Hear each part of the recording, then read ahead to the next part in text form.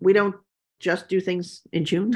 We don't like we're not like, it's not like a Groundhog Day. Like we just pop out in June. Like we are here all year and we are doing things all year. And there are services, there are programs, there are volunteer opportunities for your employees. There are things you can help us fund. There's a way to be engaged and in relationship all year round. June is Pride Month. October is LGBT History Month.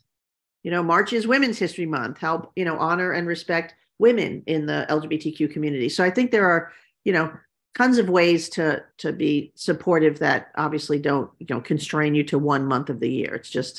That's just not realistic anymore.